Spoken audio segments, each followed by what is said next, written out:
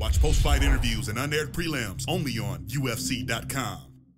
Declaring the winner by tap out due to Americana, and still the undisputed UFC light heavyweight champion of the world, Johnny Bones Jones! He remains the champion. That first round, how tight was that armbar? Oh man, he got that armbar in every way, shape, and form. I've never had my arm pop like that before, and I don't know, I felt it, but I worked too hard to give up. Yeah, we saw it hyperextend, and we weren't sure. It was kind of a weird angle, see what the damage was. How bad was it extended? I honestly was waiting for it to break. I was not going to tap out. But man, I tell you what, I've never felt that before. I got a lot of rest in it to do. Now, in the second and the third, were you able to use it at all? When did you feel like you were, I mean, you started throwing punches with it almost immediately. What was that like? I just felt numb. It was just a real numb feeling.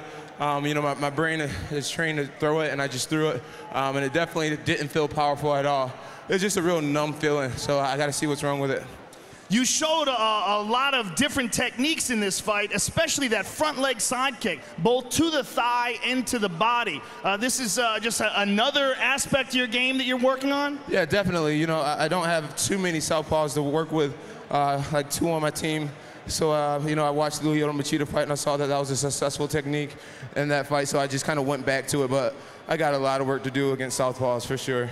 Well, Jon, this is another big victory for you, a victory over a legend in Vitor Belfort, and especially after all of this controversy and all the adversity that you've been through. How does this feel right now? It feels great. You know, there's a quote that says adversity is a teacher of a great general, and you know, I got a lot of great mentors in my life, and you know, especially my girlfriend's mom. Hats off to her. Sheila, she really taught me to be grateful for adversity, you know, and she said, you know, to consider them new opportunities to grow, and I really feel like a stronger young man standing here before you guys today. Well, sir, congratulations on once again defending your title.